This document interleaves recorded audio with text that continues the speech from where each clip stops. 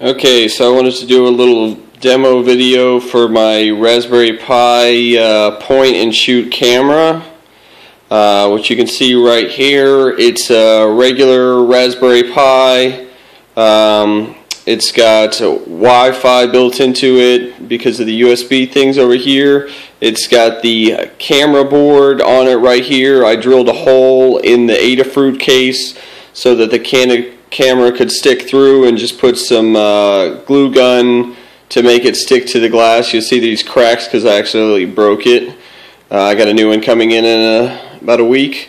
You can see that on the back side here I have a cell phone like charging battery that's USB that plugs right into the Raspberry Pi. It's a little messy there because I was worried about power.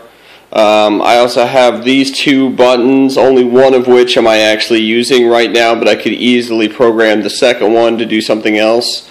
Right now, if I point the camera at myself and I press the red button, you can see the light on the camera lights up for 5 seconds.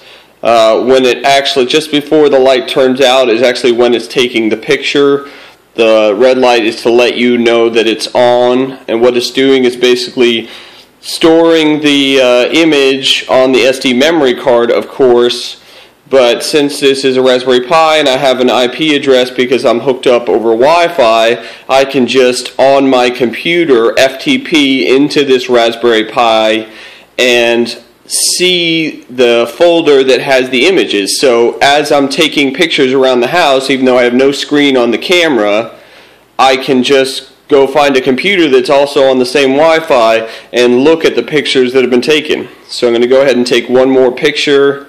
I'll make sure to post a bunch of the pictures that were taken on my little Raspberry Pi point and shoot here.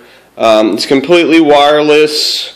Yeah, I have to be a little bit stable with the power USBs, but other than that, it's pretty good. I'm actually going to take this apart and make it much smaller, so it's just going to be buttons coming out of the case, but I'll post another video when that's done. One more picture. Everybody say cheese. Alright, thanks for watching.